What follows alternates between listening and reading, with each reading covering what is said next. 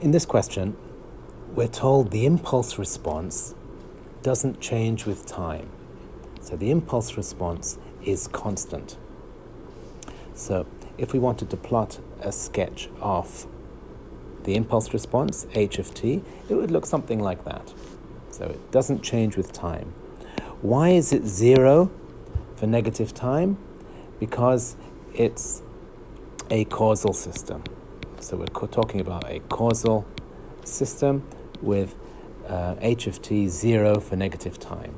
So when we're told the impulse response doesn't change with time, then it's as if we're saying that h of t is equal to k, but only for positive time. So we multiply that by u of t.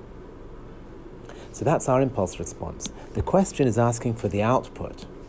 What's the output y?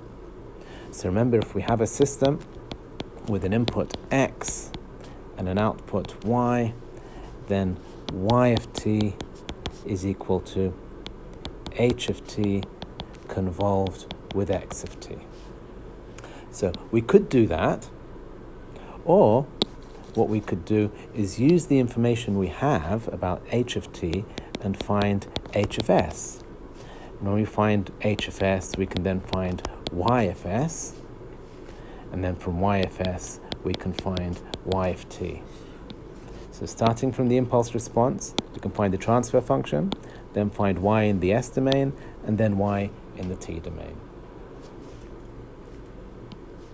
So h of s is the Laplace transform of a unit step. And here we have a extract from the table of Laplace transforms. So the Laplace transform of a unit step is 1 over s. So we have k times 1 over s. Y of s is simply the input x of s multiplied by the transfer function. And the transfer function is what we just found. So we can write that as x of s times 1 over s, or times k over s. And then to find y of t, we would simply use the table again, and there we have something very similar to that. So 1 over s f of s, here we have k over s x of s. So we can write y of t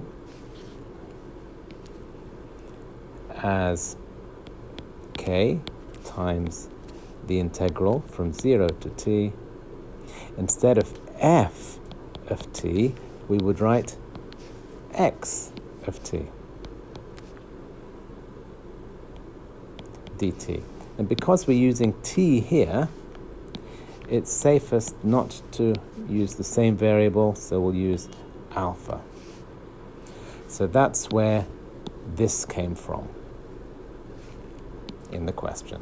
So that is our final answer, that we can find the output by starting from the impulse response, finding the transfer function, from the transfer function finding the output in the s domain, and then finding the inverse Laplace transform of that to find the time domain output.